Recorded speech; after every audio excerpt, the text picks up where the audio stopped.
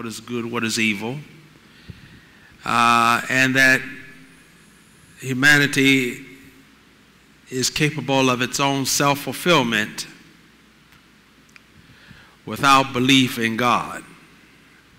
That's the definition we want to use tonight. Now, I'm going to give you a definition of humanism.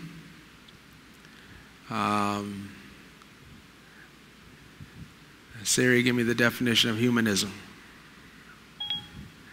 Checking on that. Okay. Okay. All right. Humanism. These are the most direct definitions that I have found.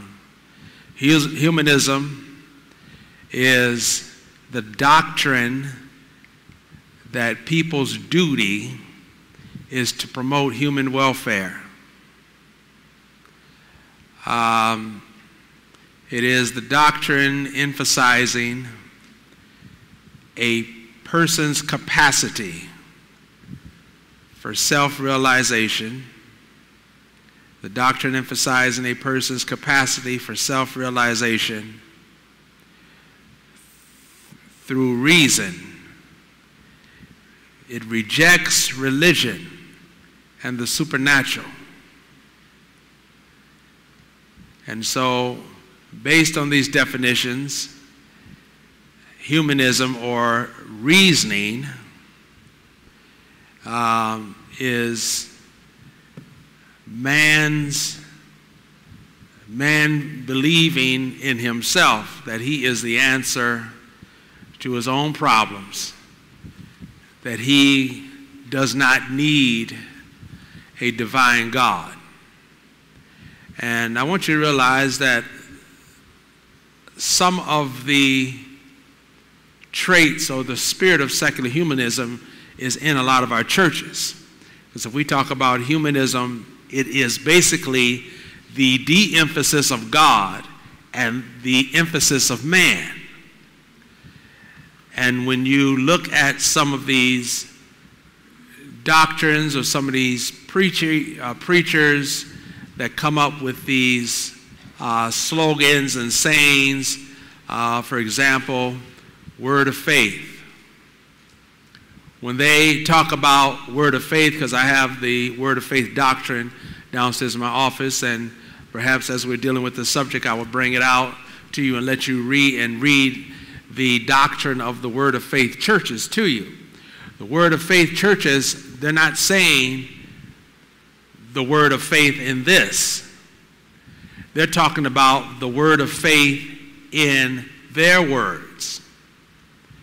That if God can call those things that be not as though they were, then you can call those things that be not as though they were.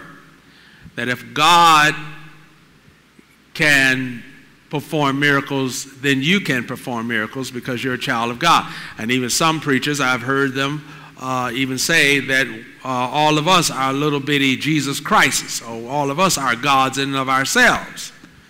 And so when they talk about the word of faith, they're talking about you having faith in your faith, having faith in what you say as to what you can produce, that you can speak things into existence, that you can speak words and change the atmosphere, that you can speak healing, that you can speak into someone else's life, and your words can have a divine impact in someone else's life. That is the spirit of humanism. It is the de-emphasis of God and the emphasis on self. Now, there is what is called the New Age movement. And it came around years ago. I believe it's in full swing now. And I even heard Bishop Golder talk about it. The New Age movement is a religion that says that there is no divine God at all. That all of us have a divinity inside of us. and that the reason why we have the problems that we have in the world is because we have not discovered the divinity in ourselves, and that the only sin that there is the ignorance of self, and that the New Age movement teaches that we need to emphasize ourselves. We need to focus on ourselves in the sense that discovering our own divinity within ourselves. And once we discover the divinity within ourselves, then we will lose the idea of any kind of a personal God, because there is no personal God. You are God. The emphasis is you. You have the power to do this. You have the power to do that. That's the New Age movement. You need to get with yourself. You need to find out about yourself. You need to discover yourself. And as soon as you discover the divinity that is in you because you are God and of yourself, then you will lose the idea of any kind of a personal God. Well, that's what's going on today. It's the de-emphasis of God and the emphasis of self. And this spirit was born in the Garden of Eden when Satan got into the serpent and dealt with Eve's mind and deceived her to such an extent that she embraced what the enemy brought her. She reasoned within herself as to why it was good for her to be disobedient to God. And that's what we're dealing with today. We're dealing with all kinds of secular humanistic teachings that are creeping into the church that is more emphasizing of self than emphasizing God. You name it and claim it. It's your season. It's your time. God has this for you, blessings for you. You sow a seed, and this is going to happen, that's going to happen, and the emphasis is on self. This is why many preachers, when they go out and preach, many preachers talk about themselves. They talk about their achievements. They talk about their accomplishments. They talk about what they have done. There's no preaching about what Jesus has done and what Jesus can do. The emphasis is on self. The emphasis is on glorifying self, the very thing that God told us to put down. If any man will be my disciple, let him first do what? Deny himself. The spirit of secular humanism and the spirit of the reasoning of man is to build yourself up, to do for self, to glorify yourself. If you are confident in yourself, you can do whatever you want to do if you just believe in not God, but believe in what? Yourself. Can we say amen? Now, this is what we want to teach on tonight, so we're going to have to touch on it a little bit, and on Friday we will get into the meaty part of it. But first of all, let's go to the book of Proverbs as our opening scripture. Proverbs. Praise the Lord. Proverbs chapter number 3, I believe it is. Proverbs chapter 3. And let's read verse number 1. We're going to deal with verse 1 down to verse 7. Humanism versus faith in God, or secular humanism, or reasoning, or the reasoning of man, the thinking of man. This is what we're going to deal with. Identify this demon that's out there and how we are supposed to deal with it. Can we say amen? Because it's in fact a demon. It is a demon now. It is a demon. Proverbs chapter 3, verse number 1, let's read. My son, forget not my law, but let thine heart keep my commandments. Now, Solomon had how many wives? 700 wives and what? 300 concubines. How many women is that? 1,000 women. And of course, they use their concubines like they use their wives. Now, if he had 1,000 women, how many children do you think he had? Well, there was 2 kings and 1 judge in your Bible that had 70 sons. And of course, you know that was not by one woman by any means. History says that Adam and Eve had a total of 60 children, according to history. 33 sons and 27 daughters. Now, of course, we are all the children of Adam and Eve. Is that right? But, well, you might not be able to answer that. Maybe you can answer this question. Out of all the sons that Solomon had, which one do you think he's talking to here when he says, my son? He's not talking to any one of them. This is to the sons of God. This is to the church. Can we say amen? So, he says, my son, forget not my what? Law. Don't forget his law. Now, many people like to say, well, you are legalistic. And they only say that because they don't want to put the flesh down. That's what it is. They don't want to deny themselves. That's why they talk about us being legalistic. Deacon Harris told me, very funny story, if I can use this, how he went and visited his family down in Indiana, and he went to the church picnic down there, and he talked to the pastor. And the pastor asked him what church he went to, what religion was. He says, Apostolic. He said, oh, Acts 2:38. He said, oh, y'all say I ain't saved then, huh? I don't know what he responded to him with that, but I thought it was pretty funny. But they know. People know out there. They know. He says, my son, forget not my law. Now, there's a conjunction that connects 2 opposite thoughts. Right after that, what is that conjunction? But. Now, he's going to show us the flip side of the coin now. My son, forget not my law, but let thine heart keep my what? Commandments. So you can't keep his commandments if you forget his law, because his law is the commandments. Can we say amen? Do you see that there? My son, forget not my law, semicolon, but let thine heart keep my commandments. So the law is God's what? Commandments. As a matter of fact, the law was the 10 commandments that he gave to Moses on Mount Sinai in the 20th chapter of the book of Exodus. Then 40 years later rehearsed it in the 5th chapter of the book of Deuteronomy to the children of those that came out of Egypt. So the law of God is the commandments of God. And he tells us, don't forget his law, but let thine heart keep my commandments. Why? Verse 2. For a length of days and long life and peace shall they what? Add to thee. Now, Brother Damon here was just down in Jackson, and a young man got killed, shot in the head. I think he did die. 20 years old.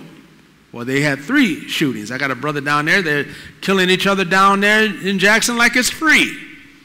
Young men losing their lives.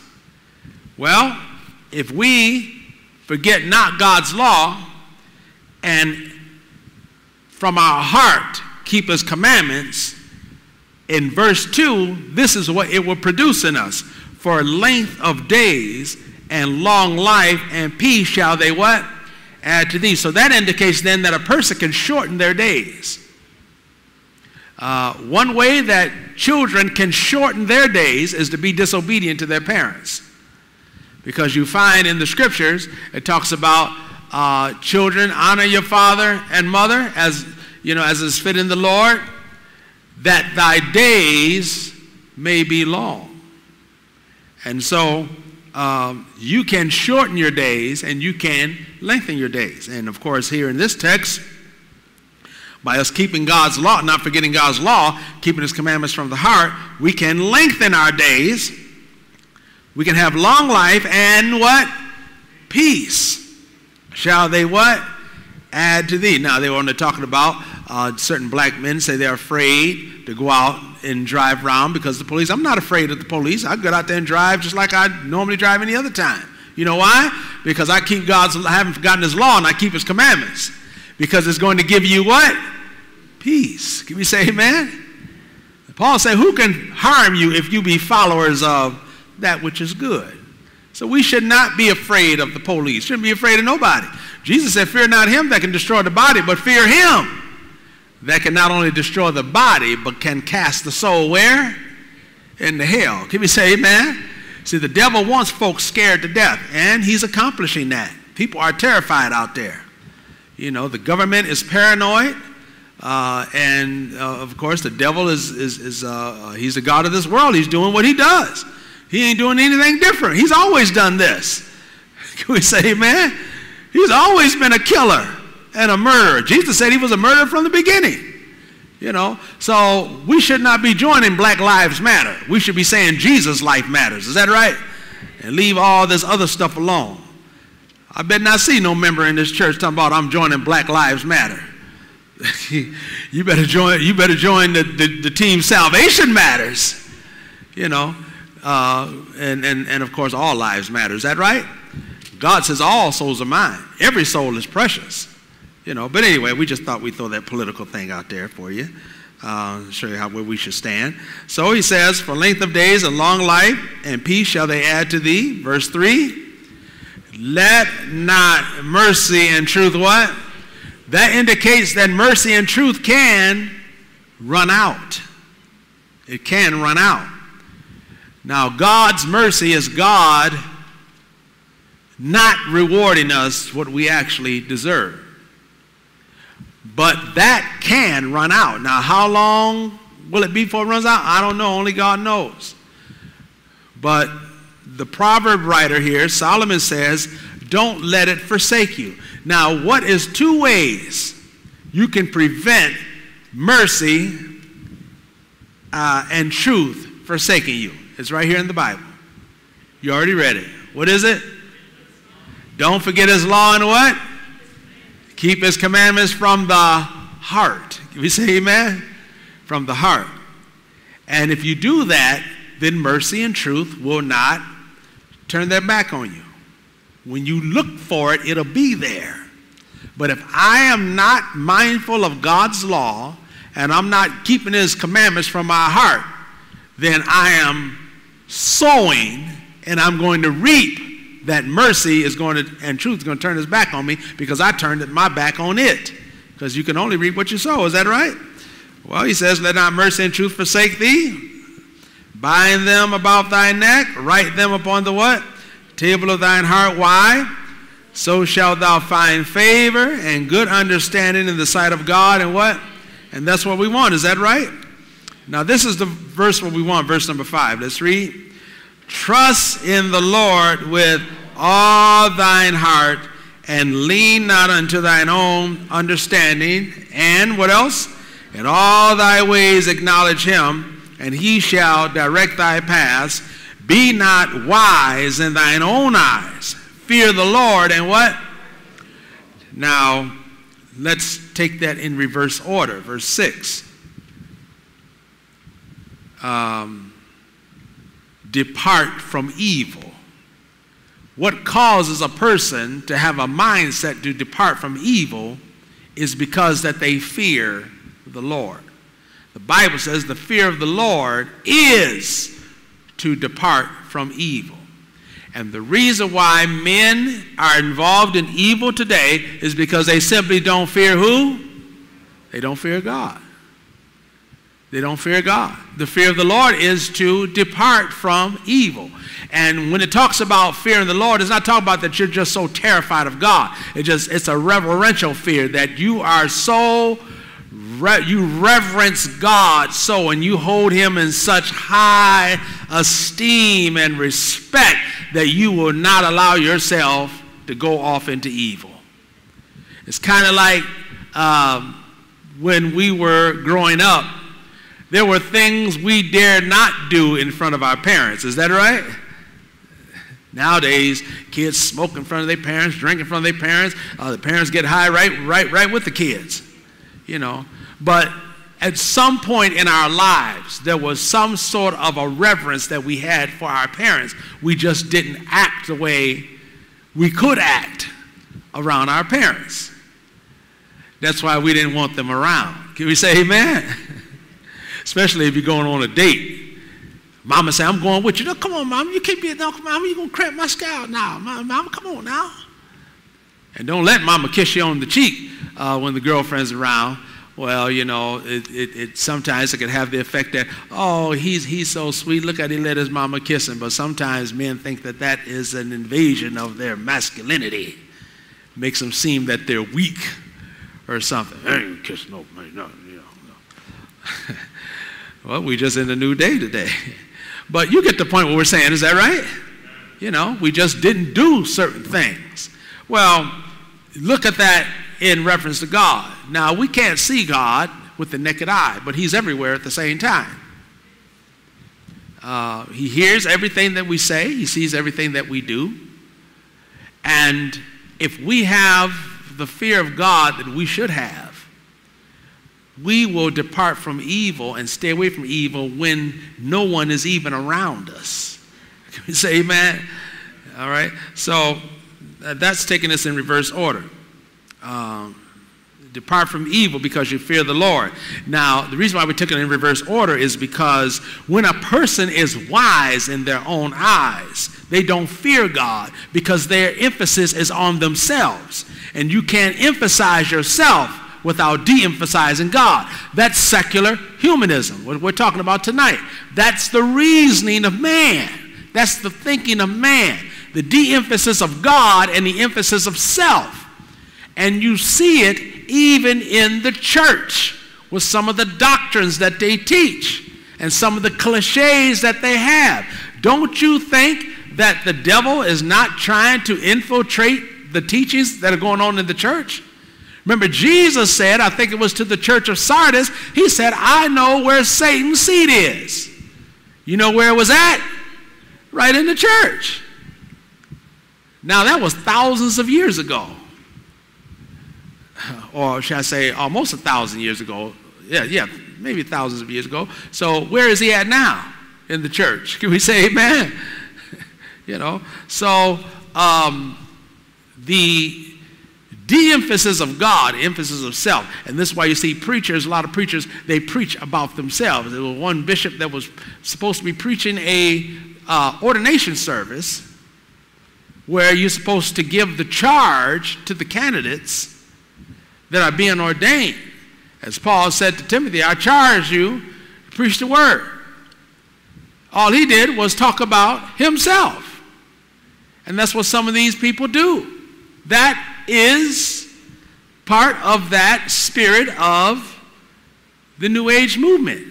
The de-emphasis of God, talking about yourself, building up yourself, discovering the divinity of yourself, and then you will lose the idea that there is no personal, of any personal God, because you are the answer to your own problems. You can just speak it into existence. Can we say amen? That's what they say? Nobody can call those things that be not as though they were but God.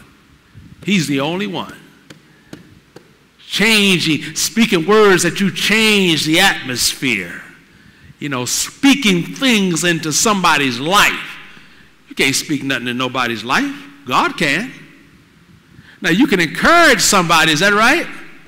But you can't dictate how a person's life outcome is going to be by what you say. Even God does not do that. He gives us free will.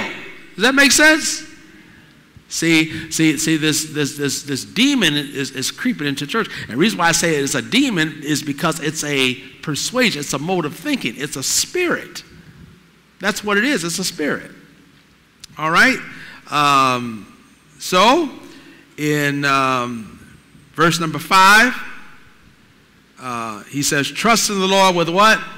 All thine heart. That is with all your mind, with all your reasoning, with all your logic, with all your thinking, with everything that is within you. Trust in the Lord with all thine heart. What's the next clause? And lean not unto thine own what? Understanding. All right, understanding. We cannot walk with God and lean on our own reasoning. And when we talk about reasoning, we're talking about man fathoming out or figuring out or coming to his own conclusions as to what is right and what is wrong, coming to his own conclusions as to how he is to live outside and apart from God. It is man dictating what makes sense to him to do and to act and to behave. It's his reasoning as to what is right and what is wrong. Man's reasoning is to look at things and come to his own conclusions outside of any kind of influence of the Word of God at all. That's why numbers of times Jesus rebuked the apostles, the disciples, and he would say, "O ye of little faith, why reason ye in your hearts?" They were trusting, leaning to their own what? Understanding. You see, that's what the world does. But now that we come into the church, the Word of God is what we're supposed to put our trust in. We look at the Word of God to define to us what is right and what is wrong. We look to the Word of God to give us what the conclusions of any and every situation should be. We look to the Word of God to dictate how we are to behave, how we are to be, how we are to treat one another, what is right, what is wrong, how we are to think, how we are to worship, how we are to believe. You know, there are people out there that will teach you what and how you are supposed to believe in God based on their reasoning and their interpretation. That's why the Lord said in Luke 4:4 and Matthew 4:4, quoting from Moses in the book of Deuteronomy, "Man shall not live by bread alone, but by every word that proceedeth what?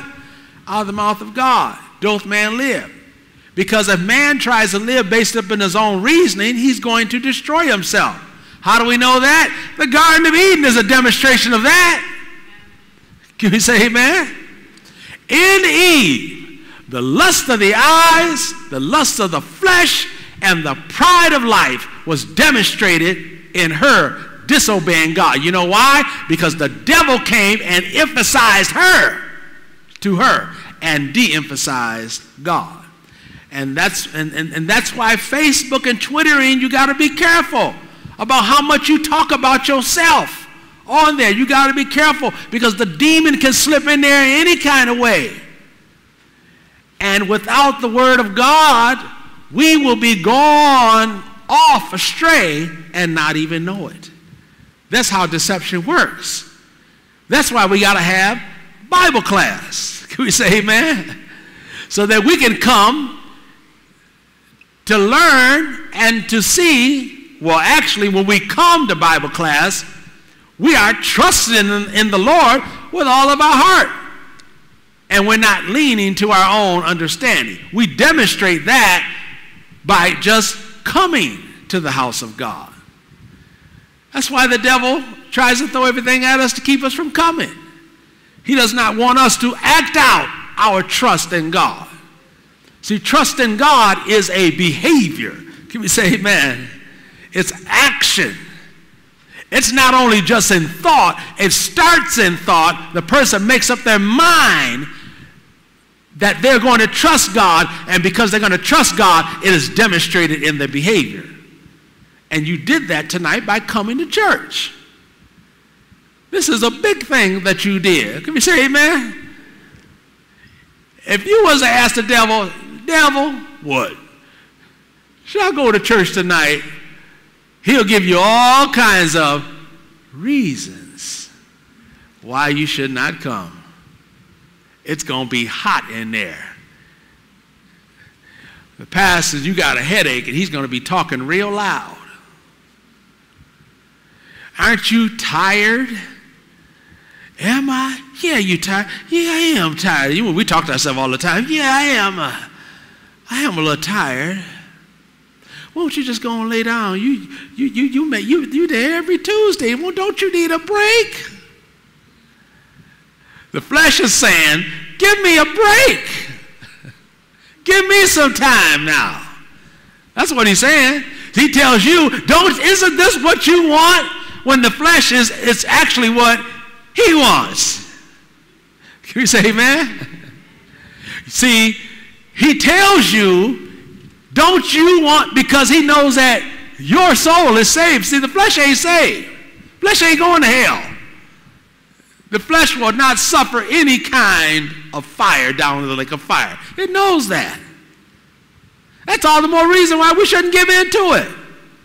Why am I going to let that which is not going to suffer get me in trouble for me to suffer? You know, I'm a fool then. Can we say, amen? Anybody would be a fool. If somebody tell you, jump off that bridge, jump off Vets Bridge, what you going to look at them and say, you jump off the bridge? No, it's going to hurt me, but I want to see you do it. Well, that's how the flesh works. All the time. It talks to you. You know, you got a headache. Maybe you had a rough day on the job, dealing with all kinds of things. Got a little stressed out, got a headache. Then the flesh tells you, you got a headache.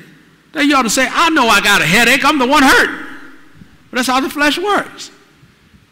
You need to just say, I'm going to deny myself. Can we say amen? So you deserve a lot of credit for coming to the house of God. You get credit from God every time you come, because every time you come, you are demonstrating your trust in the Lord, and you're not leaning to your own what? Understanding. Your own reasoning as to why you shouldn't go. Does that make sense? Well, they had the Republican convention going on this week, and a big controversy that Donald Trump's wife supposedly had plagiarized her speech. Did y'all see that? That she supposedly copied Michelle Obama's speech. Maybe Donald is more democratic than we really realize, huh? You know, and people are, you know, but you should hear all of the reasonings as to why it was okay, as to why and that's what they do. I saw Don Lemon on CNN, and he had the sheriff of Minnesota, and he couldn't hardly get through the interview because the sheriff was acting up. All he wanted to do is condemn Black Lives Matter and say that the police is the black man's best friend.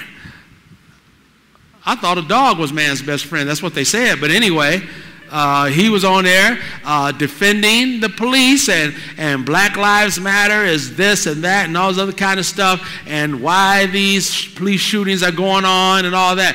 I know why the police shootings are going on, because the police are killing other people.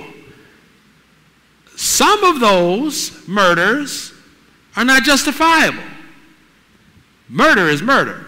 And if we want to get down to the Bible, no death is justifiable in the sight of God. I mean, if we're going to get down to the Bible, can we say amen? They're all wrong when it comes to the Bible. Because the one that had never sinned, never done anything wrong, was killed. What was his name? Jesus. That was the only unjustified murder that God turned around and used it for our justification. Isn't that something? You know, he's the real martyr. He's the martyr of martyrs. But the world is so hypocritical. They like to point fingers, but that's the world. That's what they do. They do what they do. Is that right? So, but we in the church, we are not supposed to be getting involved in all that. You know, online talking about, you know, all this other kind of stuff, because that's man's reasoning. We're supposed to trust in who? The Lord. Can we say amen? Shouldn't be carrying no guns. We're supposed to be trusting who? In the Lord with all our heart, and leaning not to our own 357. Because you got some preachers out there that are carrying guns. Yeah, I keep saying it over, and I'm going to keep on saying it. because it's right. Got some preachers carrying, even in this state, got some preachers carrying guns. That's not trusting in the Lord. That's leaning into your own what? Understand. Because what if somebody comes in? What if this happens? What does this happen? I can hear Jesus say, why reason ye among yourselves, O ye of what? Little faith. Jesus knew they were coming to kill him. He didn't do nothing. He didn't fight back, and he knew they were coming to kill him. What are we supposed to do? The Bible says we're supposed to love our brothers to the extent that if it was necessary to lay down our lives for our brethren. But no, we don't want to do that. We will shoot somebody for our brother. That's not trusted in the Lord. That's leaning to your own what? That's why I guess nobody bothers me when I says this online. And people all know because they know it's right. Well, anyway, so in Proverbs chapter 3, lean not to thine own understanding. So as we deal with reasoning, humanism, secular humanism, emphasizing self, Jesus told us we need to destroy self. The world is talking about, no, you build self up and get rid of God. That's what the world is saying. And you can see some of the tenets of the Spirit even in churches where they emphasize self. They preach self and don't preach very much Jesus. Well, let's go to Genesis, see where it all began. All right, Genesis. And we're going to read. Let me see here. Praise the Lord. Genesis chapter number 3. Is that what we want? Now, God told Adam and Eve, out of every tree of the garden thou mayest freely eat. But of the tree of the knowledge of good and evil, God said, do not eat of it. Is that right? Now, I don't want you to think that the tree of knowledge of good and evil was a tree that was to educate man what evil was and what knowledge was. The tree of knowledge of good and evil was a tree that God did not want the man and his wife to partake of because he did not want them to have the knowledge of evil in their nature. He did not want them to come to know evil. He tried to keep them from the condition of knowing sin through experience. And his inability to practice what is good. He did not want them to experience evil. He did not want them to suffer the inability to do good. Because now that man has experienced sin, it is summed up in the narrative of the Apostle Paul in Romans chapter number 7. He said, the good that I do, I don't do that, but the evil that I don't want to do. That's the knowledge of good and evil in the 7th chapter of Romans. When I would do good, evil is what? Always present. You know why? Because man had now come into an awareness within his nature of sin. And his inability to cease from sin and his inability to do good as God dictates good is. Now, when Adam and Eve were created, I was reading one apostolic preacher's writings one time. He said Adam and Eve were not created to live forever. And that if the fact that God had the tree of life in the garden shows that Adam and Eve did not have eternal life, that's why God had the tree there, and that they could have ate of that tree and lived forever. That's some false doctrine. Because what you have to understand, there was no death. There was no death at all. And since there was no death, because there was no sin in the world, the Bible says death is by sin. So when God created Adam and Eve, they had eternal life already. But when they sinned, God kicked them out of the garden because he said, unless they partake of the tree of life and live forever. God did not want man to live forever in sin. So that's why he kicked them out of the garden. But they already had eternal life because there was no death. Death came when what came into the world? Sin. 5th chapter of Romans said death by sin. And so all men die because of sin. But there was no sin in the world at the time. So he is misguided in that. So Genesis chapter 3, verse number 1, let's read. Now the serpent was more what? Subtle than any beast of the field which the Lord God had made. Now keep in mind now, this is in the 6th day. This is around almost 6,000 years ago from our day. And you had Adam, and you have Eve. There are some that teach that when Adam named his wife Eve, because Eve means she's the mother of all living, and they say, well, that means then that Adam and Eve had children before they sinned, because if Adam called his wife's name Eve and she was the mother of all living, that means then that she had to have some living before. Well, if that's the case, where are those people then? Because if Adam and Eve had already gave birth to children, before they sinned, there was no sinful nature. And so if they did not have sin in their nature, that means that they were born with eternal life. And so where are they today? He called her Eve because she was the mother of all living, because that's what Moses said she did. Because Moses wrote the book of what? Genesis. You see how people can get so misguided with the Bible? Well, so you have the woman here and the serpent. The devil is in the serpent. That's why in Revelation chapter 12, he's called that old serpent, the devil. The devil had got inside the serpent and is now communicating with Eve. Now the serpent was more subtle than any beast of the field, which the Lord God had made. Now in this scenario, in this story, we're going to see the beginning of reasoning. We're going to see Satan bring to her secular humanism in its infant stages, because he focuses on what she can be, focuses on her rather than focusing on God. Can we say amen? You see that?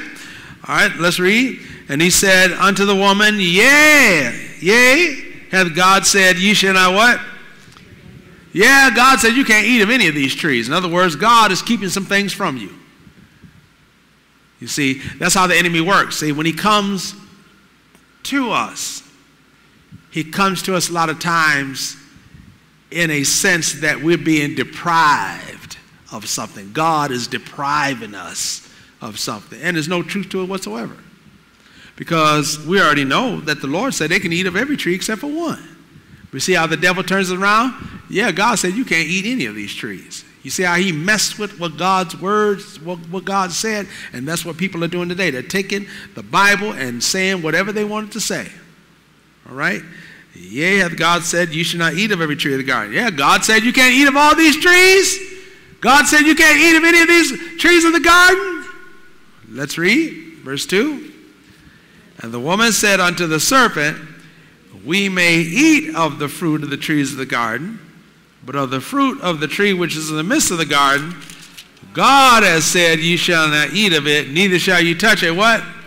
Now she's fine now, because you know what she gave back to the serpent? What did she give back to him? The word of God.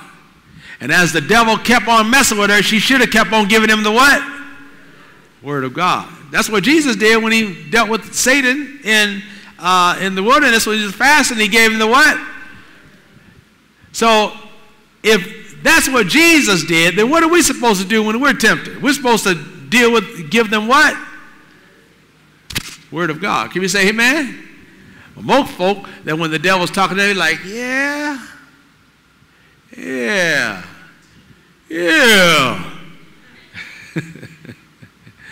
Oh, the one is being drifted away.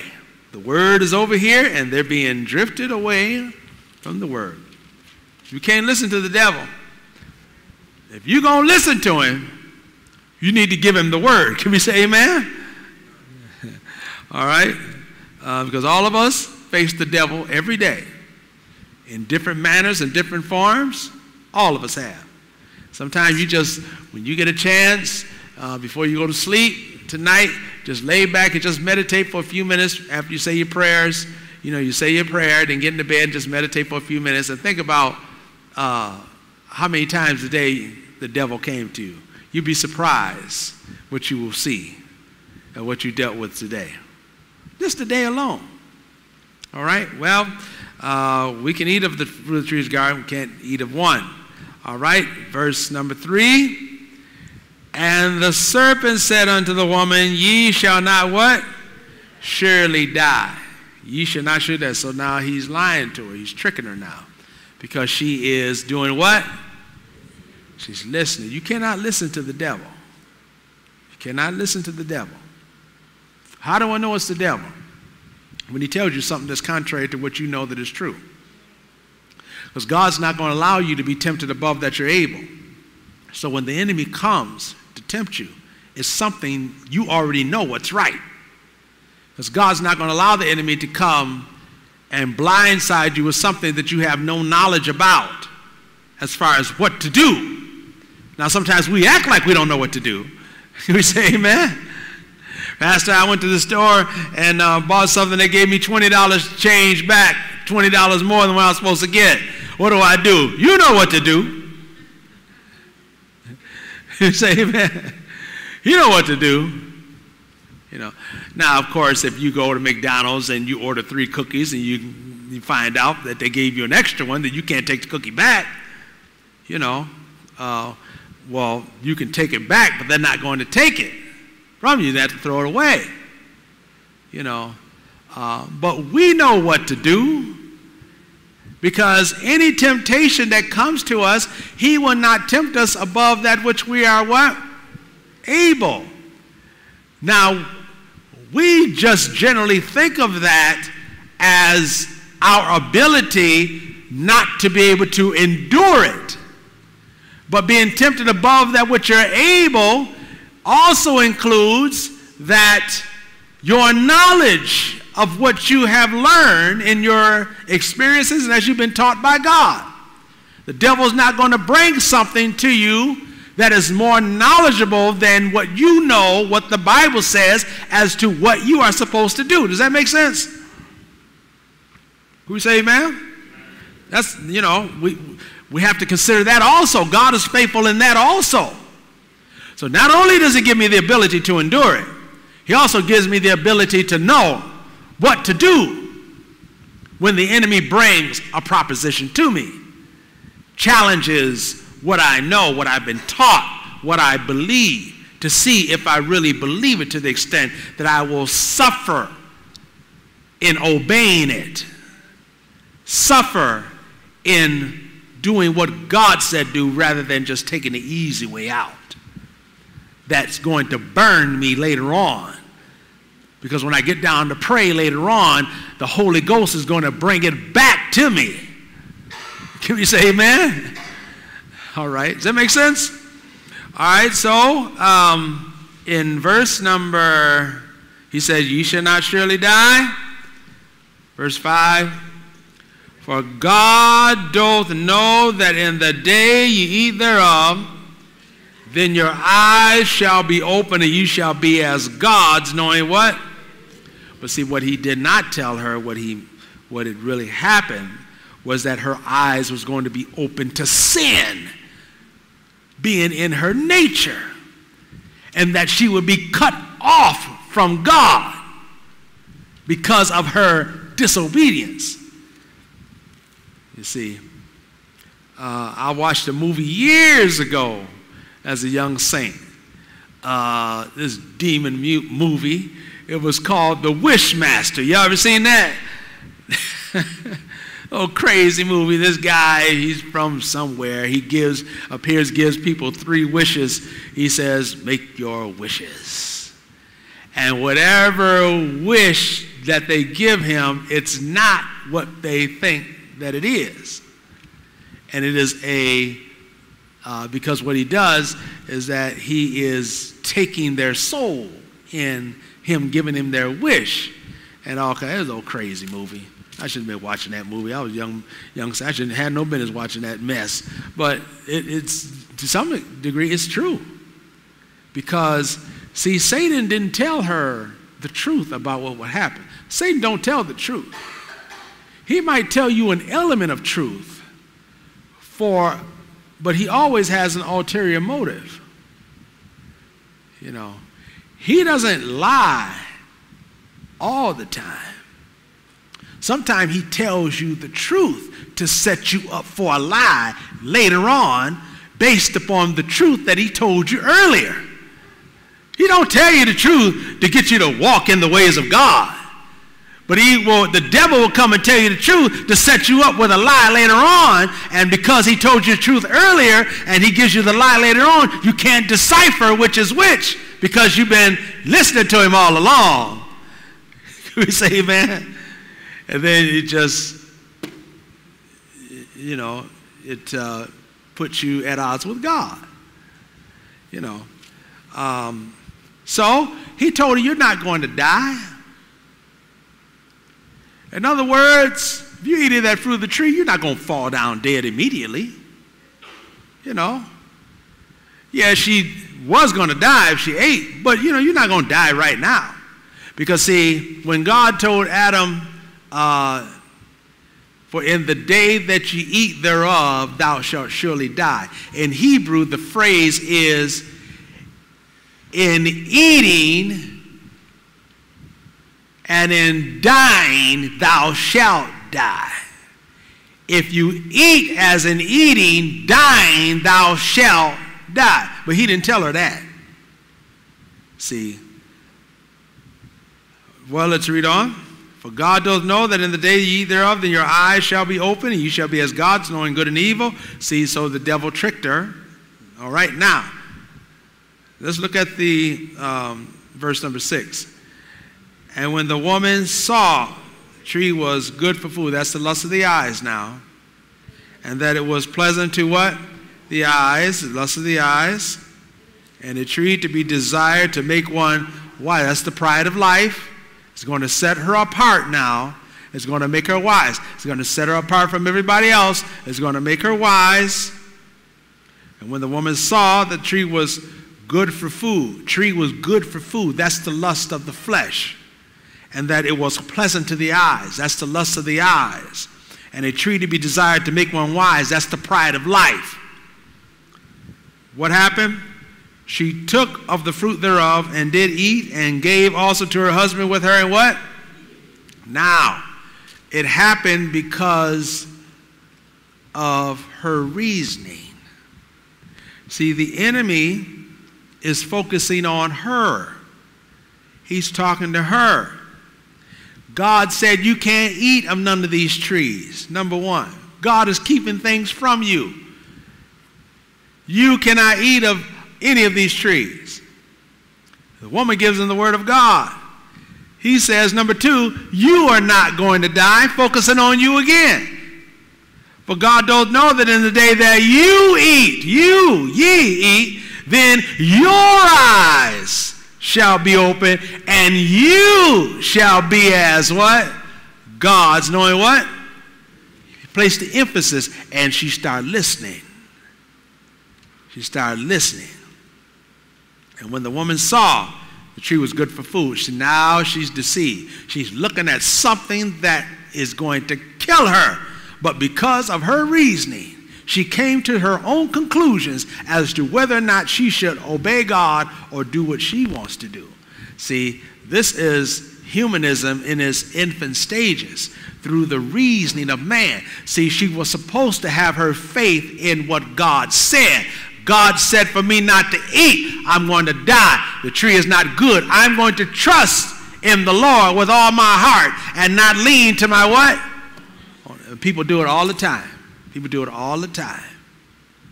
When it comes in our everyday saved life, because when we are outside of the church, we are dealing with all kinds of spirits, all kinds of forces, all kinds of things that challenge us. And a lot of times we're dealing with so much things that God is like just completely out of our minds because we are so bombarded with a whole bunch of things that we're dealing with. And in a lot of cases, we are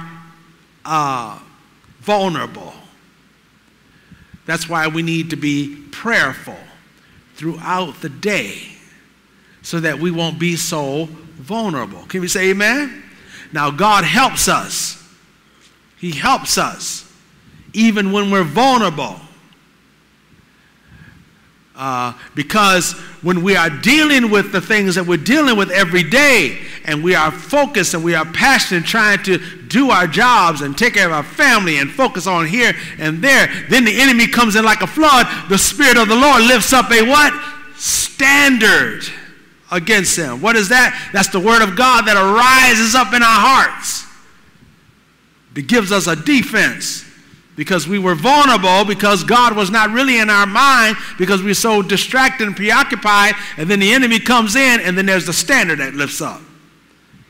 Can we say amen? And we're like, hold on, wait a minute now. And we're able to get our spiritual defenses up. Does that make sense? All right, so let's read what happens. Verse number 7. We all know what happened. Let's read. And the eyes of them both were open, and they knew that they were what? Naked. Now they are cut off from God. For the first time, they are cut off from God. All right? Now, the Bible says that Adam was not deceived. He knew exactly what he was doing. But he made a decision. Either I'm going to be with my wife. Now, if he had not eaten of the fruit of the tree, his wife would have died, and God would have got him another wife. But he wanted that one, so he made a decision. He reasoned in himself. The Bible says the creature was made subject to vanity, not willingly. He didn't want to make the decision to choose. He didn't want to do it, but he did it anyway. And that's what doomed the human family. Because as he reasoned in his mind what he should do, he chose his wife over God. And this is where it started. And it's been perpetuated. It's been perpetual even unto this day, where men in and out of the church have their reasons why they are not doing what they know God says do. Isn't that something? Know what God says do. I know the Bible said that we're not, but you see the way that I see it, that's the emphasis of self, isn't it? Because if you're going to emphasize God, well, I can't do that. Why? Because God, well, what about you? I'm doing what God said do. Jesus is the center. You know, people like to sing that song, Jesus, you're the center of my joy. Is he really the center of the church's joy? How about him being the center of our obedience? Can we say amen? If you want Jesus to be the center of your joy, that's fine. How about him being the center of our obedience? That's what he wants. And he's getting that. He's getting that through us. Is that right? And through others that are walking with God. All right, well, the eyes became open to sin. And they knew that they were naked, and they sewed what? Fig leaves together and made themselves what? Here is an example of man trying to cover up his failure in God, trying to make atonement for himself. Their attempt to cover themselves or their sin. And of course we find out that God rejects it. Let's read the next verse. Verse number 8. And they heard the voice of the Lord God walking in the garden in the cool of the day, and Adam and his wife hid themselves from the presence of the Lord God amongst what? So that's what sin did for them. Caused them to hide. They hid from God. You know, one thing about sin, the flesh likes to hide sin. That's why the Bible says, he that covereth his sin shall not prosper.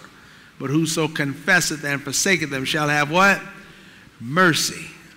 See, the flesh wants to hide, cover up sin.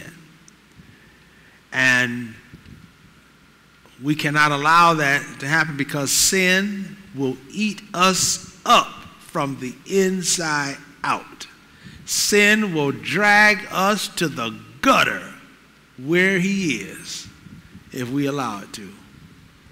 See, the devil can't make us do nothing. Now that we have the baptism of the Holy Ghost, the devil can't make us do nothing. He can't make you do nothing.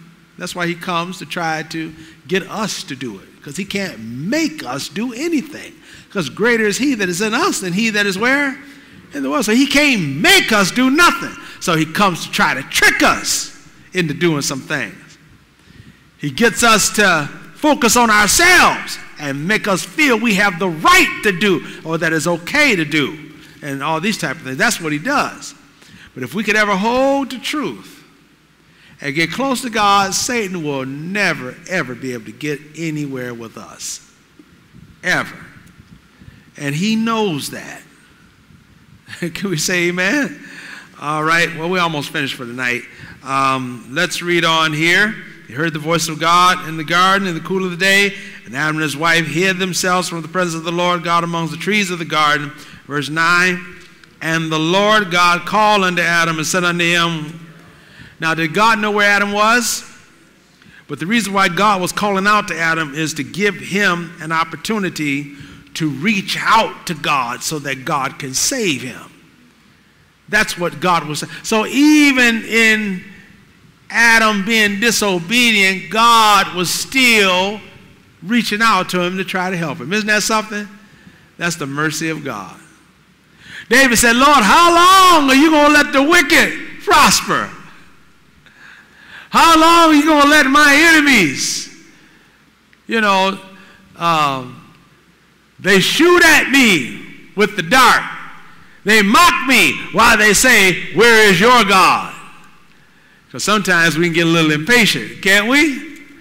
Lord, when is the building going to just fall on and crack them upside the head? But God is a what? Merciful God. So even in dealing with Adam, God is giving him an opportunity to reach out to him so he can save him. That's why he's calling him, because he already knew what happened. Verse 10, and he said, I heard thy voice in the garden, and I was afraid because I was naked, and I what? Now, he didn't say because I ate of the fruit of the tree, but in him describing his reason as to why he was not where God would have him to be, let us know that he had eaten of the fruit of the tree. You see, when a person is in sin, the sin is manifested in their character and the behavior. That's why the pastor is able many times to know who's in sin in the congregation. Because sin has an aura about it. Sin has a flavor about it many times. And sometimes God will give the pastor the insight to see. Not all the time, but many times. And it has happened to me many times. And so look at his reason as to why he was not where he was normally meeting God. He had a meeting place with God. And God came looking for him, and he was not there. And so he calls out to him, and he says, where are you? And Adam says, I heard your voice in the garden, and I was afraid because I was naked, and I what? for the first time, he was not where he normally was.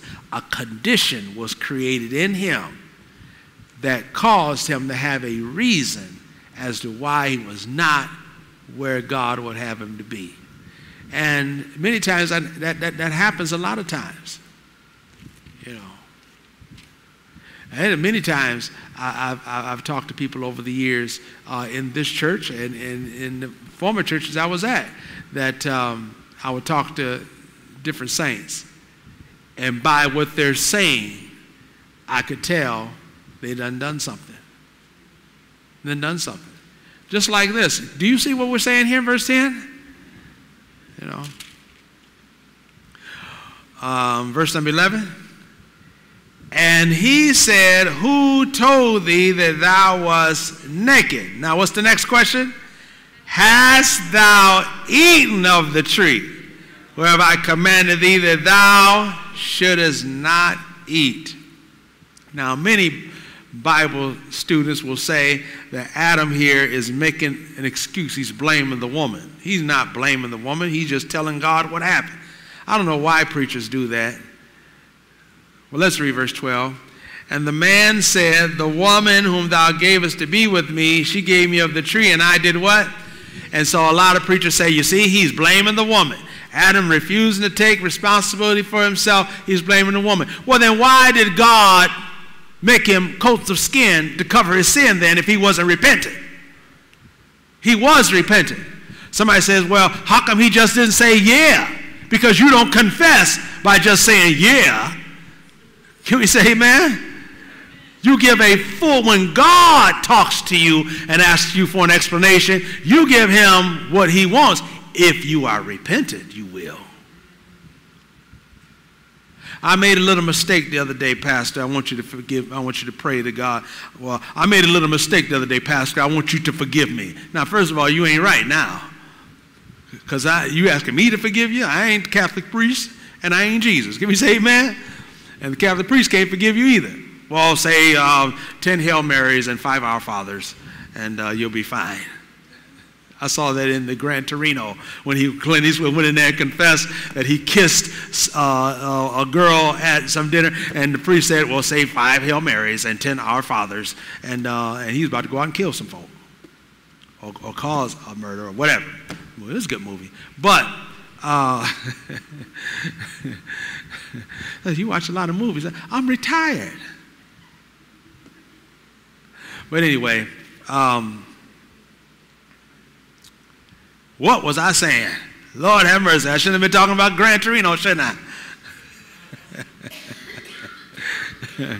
What was we saying?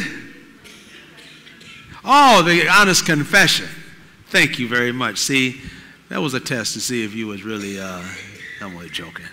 I'm only joking. Well, as we finish, so he wasn't blaming the woman. He just told God what happened. Isn't this what happened? He's given an honest confession. And if he was blaming the woman, then God couldn't have made him a coat of skin and atonement for his sin because he had confessed that he was repentant. Now, Adam was sorry for what he did.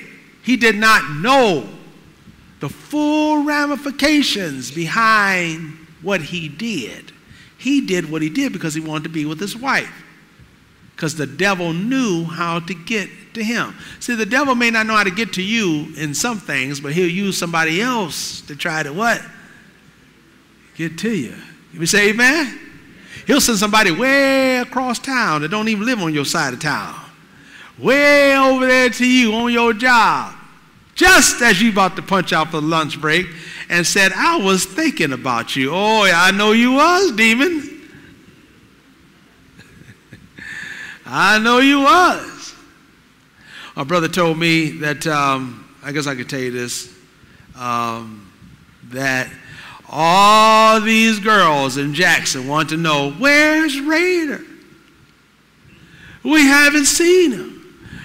I said, who is it? And he started naming. I said, oh, them girls, oh yeah, they said they wanted me to give them your phone number. I said, he's married, he's a pastor. They said, so what?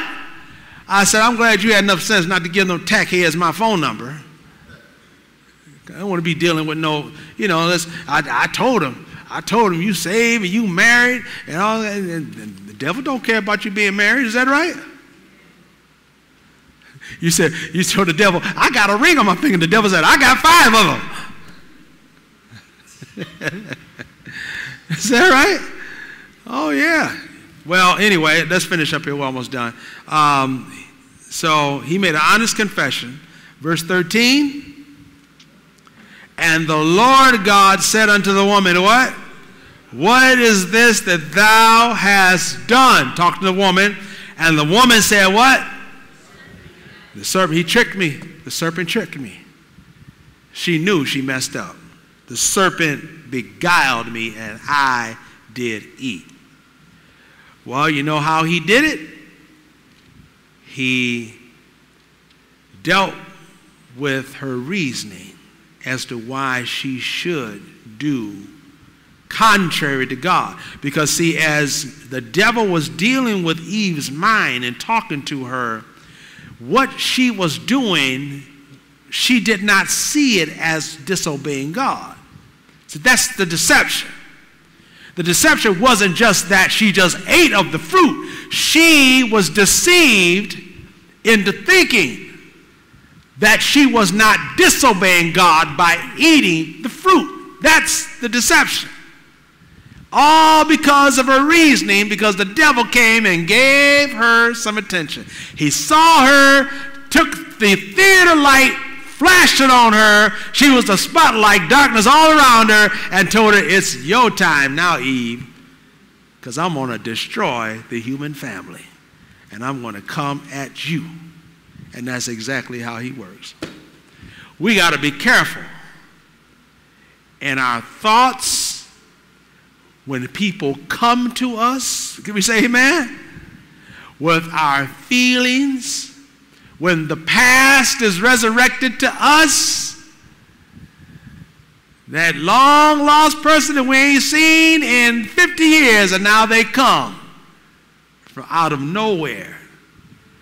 We have to be watchful, be sober, be vigilant, for your adversary, the devil, is as a roaring lion, walketh about, seeking whom he what? May devour. But you resist steadfast in the faith. Isn't that what he said? All right. Well, I didn't have time to study this like I wanted to, so this is just scratching the surface. So we'll get to the meat of it on Friday. I thought this was the meat. Oh, this was the porterhouse portion of it. We have some T-bone coming. Can we say amen? New York strip.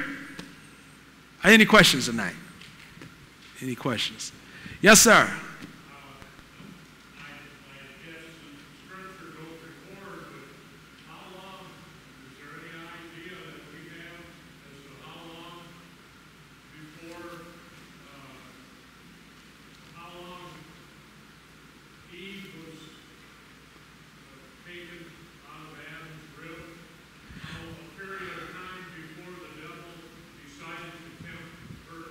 We don't know how long that period was. The Bible doesn't tell us. But you do raise an interesting point that I was supposed to make, and I'll make it now. It was just a few moments that the devil dealt with Eve that has brought 6,000 years of destruction, of murder, disease, hate, crimes, death, starvation. Just a few words, a few moments of him dealing with her. Isn't that something? That look at from that day forward to now, all of the things that have happened. Yes, sir.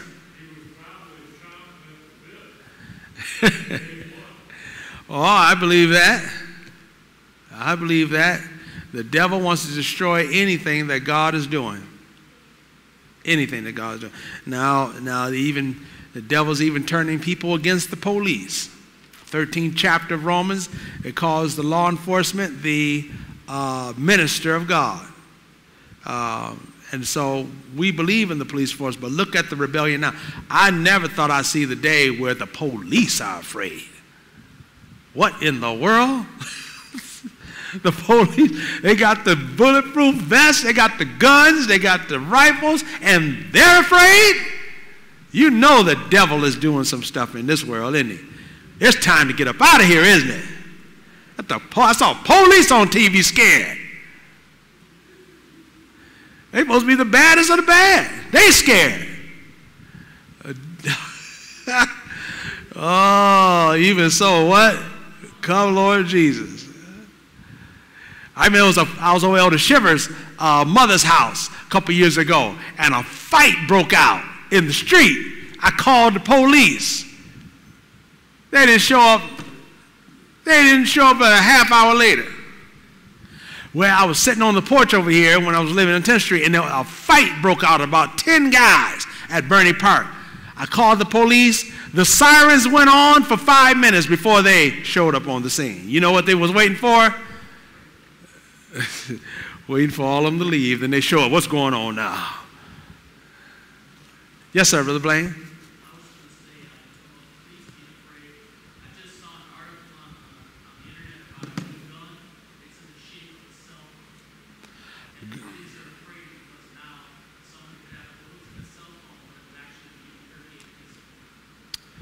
Yep. Pretty soon, you know, it's just, people are just, the devil is just terrifying. Now, God has not given us the spirit of what? Fear. So where are they getting their fear from?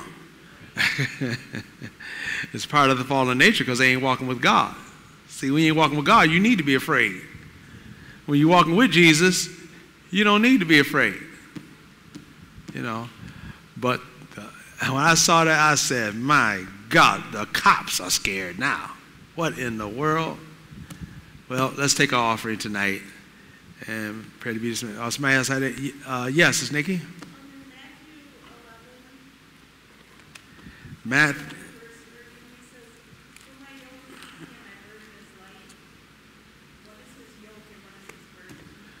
Well, the yoke was what the farmer, when the farmer wanted to break in a young oxen, they had what was called a yoke, which was put around the neck of the ox, and it had 2 holes in it, so that the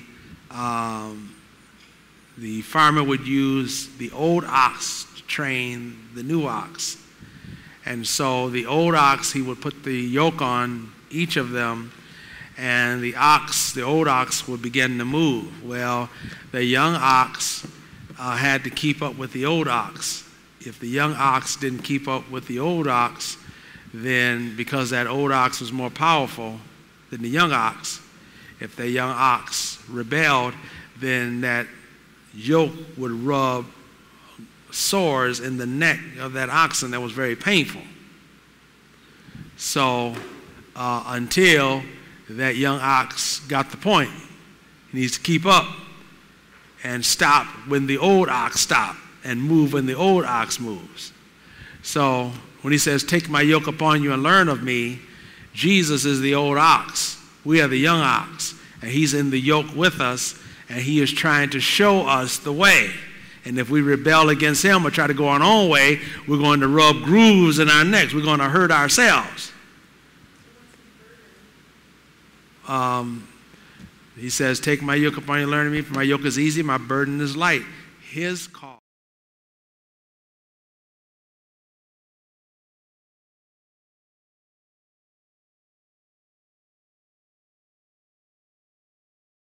The church?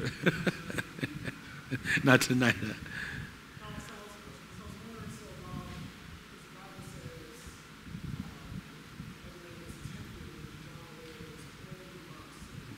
Right.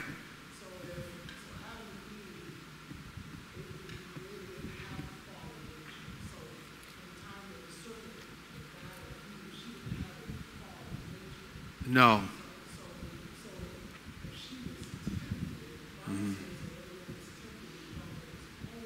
Right. There didn't have to be. Lust means desires. He aroused her desire to eat the tree. Lust is desires. See, she still had a human nature. It just wasn't fallen.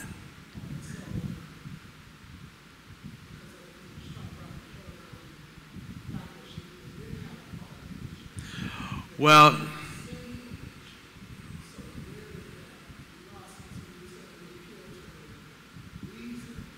right.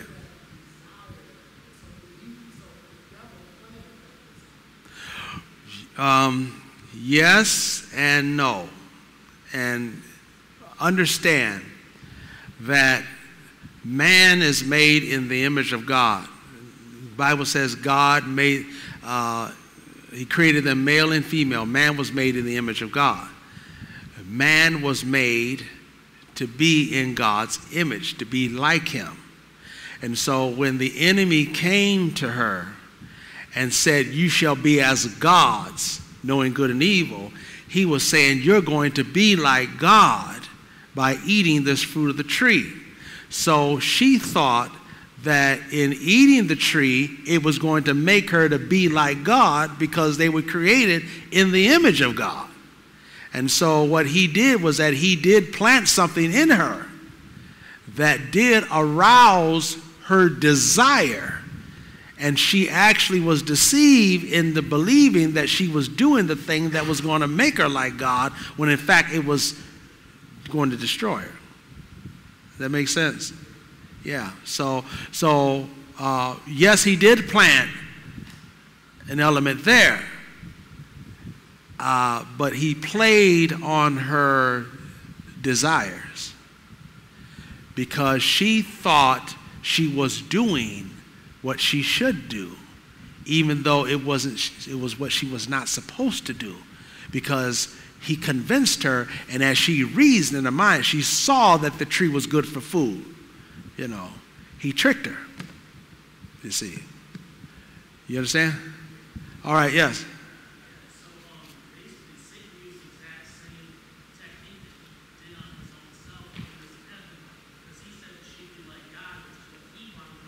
Exactly. Exactly. That's why he say he tricked himself out of heaven. Yep. And he does it all the time. Yes, ma'am.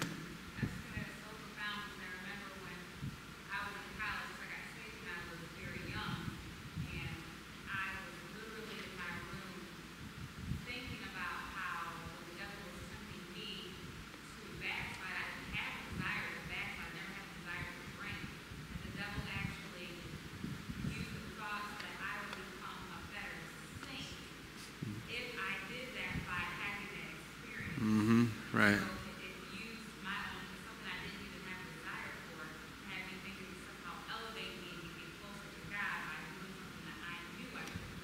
That's him. That's him. And so then you began to desire that. That was the lust that was in you.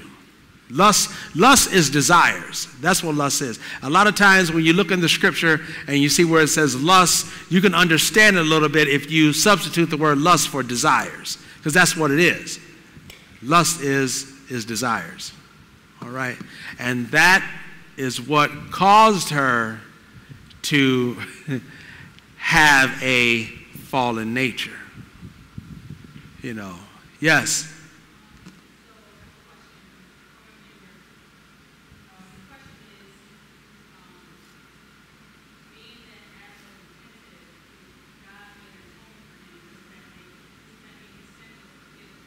Yes.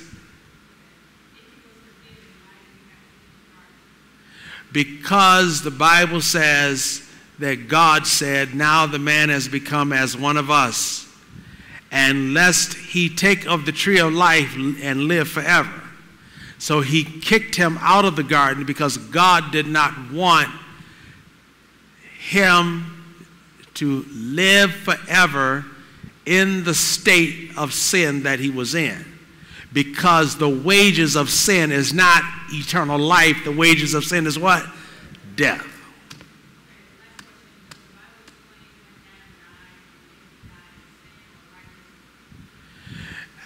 Adam died saved because the Bible says he was the figure of him that which was to come. And who's that figure that which was to come? Jesus. And so if Adam was to die and go to hell, that wouldn't look pretty good for Jesus, would it? You know. So yeah, so he was forgiven, but the penalties still remain. All right, very good questions. Anybody else? We'll close. All right. Oh, yes.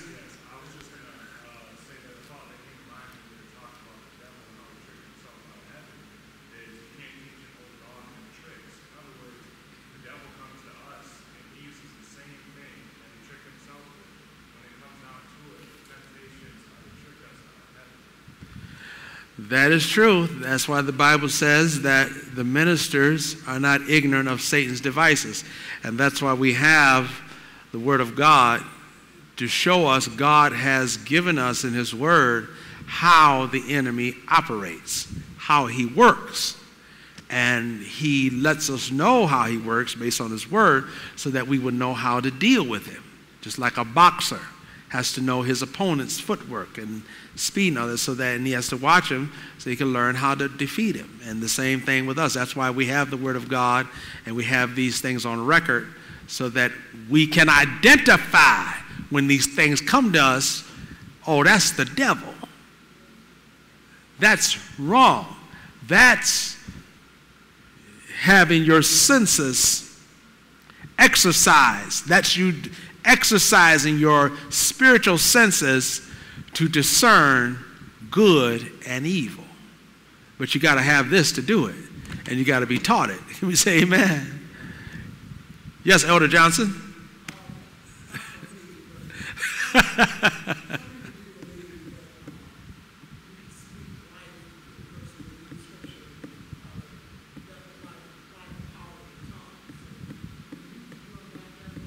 The script about speaking life and death is in the power of the tongue.